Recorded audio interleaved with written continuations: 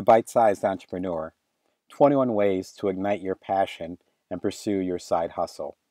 Written by Damon Brown, narrated by Damon Brown. Dedicated to Alec, who inspired me to do my first TED Talk and build my first successful startup before he could even speak. Thank you. Most of us have two lives, the life we live and the unlived life within us. Between the two stands resistance.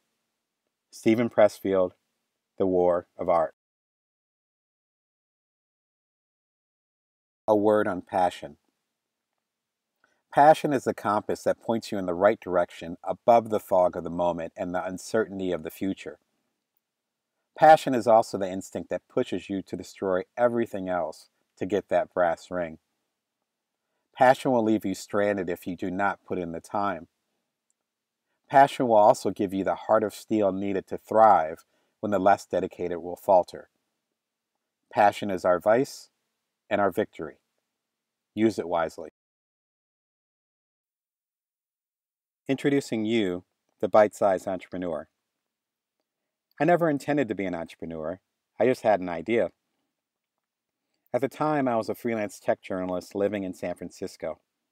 A friend of mine was struggling to remember a quote. I asked, innocently, "Isn't there an app for that?" There wasn't, and I found myself turning into an entrepreneur for the same reason most creators do. I realized something I needed did not exist, and if I didn't create it, it might never exist. The odd part wasn't the journey to creating what will become the app so quotable. It was who was actually making the journey. I wasn't a young, hooded Harvard dropout like Facebook's Zuckerberg, nor was I a brash, brilliant college dropout like Apple's Jobs, nor a rich, hip, LA kid like Snapchat's Spiegel. I was a journalist and author, an African-American man in his mid-30s who, aside from negotiating rates with magazines, had no business experience. In fact, at the time, I was about to propose to my now wife. By the time So Quotable ramped up to launch 3 years later, I had bought my first home, married that longtime girlfriend, and had our first kid. In the midst of the launch, a colleague helping out on the tech side bailed, and I found myself learning Apple's iPhone programming language with one hand while rocking my newborn in the other spare arm.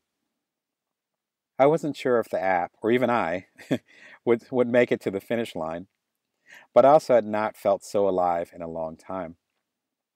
I'd wake up in the middle of the night with new ideas and realize elegant solutions to my app challenges during dinner time.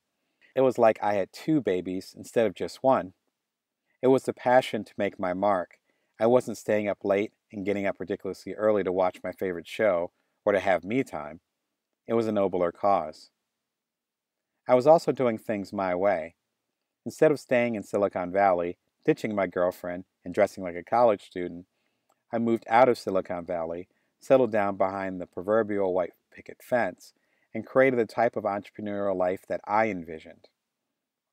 And to my surprise, it worked.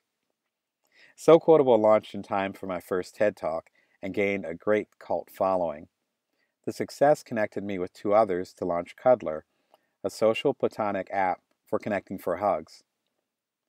Cuddler hit #1 on the Apple App Store twice, got us on the cover of the Wall Street Journal, and was acquired less than a year after it arrived.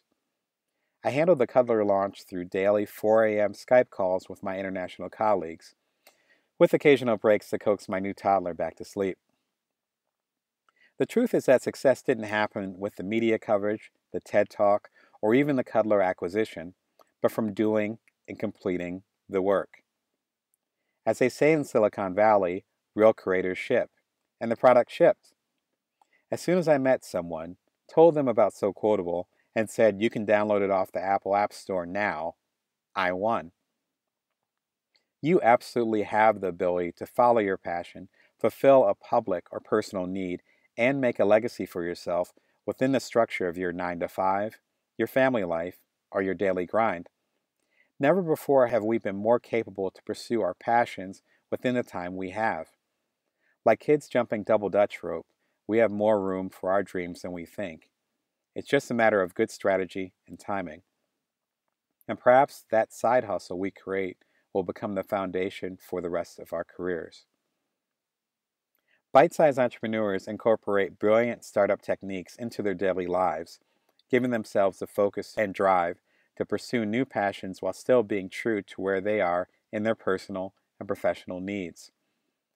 The belief that you have to sacrifice your livelihood to leave your entrepreneurial mark is a lie. It isn't about losing the life you have, but adding value to create the life you want. There are many things a bite-sized entrepreneur is not. She is not a dilettante, dabbling in various pursuits to combat boredom or gain prestige. A bite-sized entrepreneur doesn't give up when things get difficult. She is not a shallow business person, keeping the dedication superficial. A bite-sized entrepreneur dedicates every available ounce of free time to understanding her passion. She is not an obligated creator, getting her ego too invested into the idea to change. A bite-sized entrepreneur gives her passion space to transform organically into the business it was meant to be. Finally, she is not a patient person, assuming that one day she'll have all the time in the world to pursue her true passion. A bite-sized entrepreneur ain't waiting until retirement. I love to be your guide on your entrepreneurial journey. Like my Inc. magazine online column, Saying Success, that inspired this book, I am giving you simple, digestible, and actionable insights that can be interwoven into your current life structure. You can flip through the 21 strategies in any order, though you may notice a natural flow if you read it straight from top to bottom. All these ideas are explored with people who have successfully executed what you currently feel. A call to create something bigger than yourself within the parameters of your current life. Everyone's journey is different, which is the point. Realizing your business aspirations is not and should not be a one-size-fits-all process. Let's make the impact on our own terms. Today, Damon Brown, August 2016.